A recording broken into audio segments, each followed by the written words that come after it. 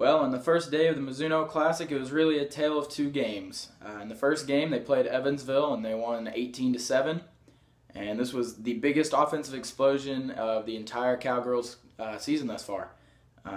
Obviously, 18 runs is more than Coach Willigman could have anticipated. But really, it all started in the fifth inning with a Shelby Davis double, and that sort of just set everything off. Up to that point, it had been single walk, and things hadn't been clicking like Coach Willigman would like. But after the game, Coach Willigman was very pleased with his team. He said he really liked the quality hits that he was getting out of his team in that first game.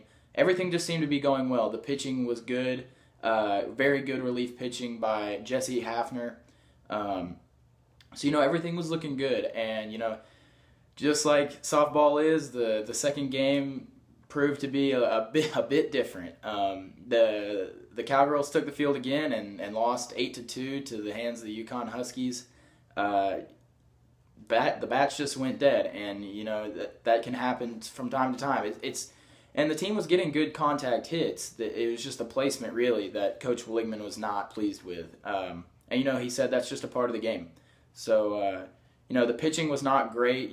Megan Lively certainly did not have the best outing of her career. Coach Willigman alluded to the fact that he probably should have pulled her a bit sooner after giving up a 3-run RBI triple.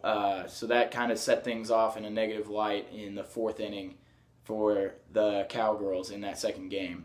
But looking forward, they've got another game tomorrow against UMKC, and Coach Willigman just happy to be moving on, and he enjoys the fact that he gets to go out tomorrow and play again. Keep it with the O'Cauley for all your sports updates.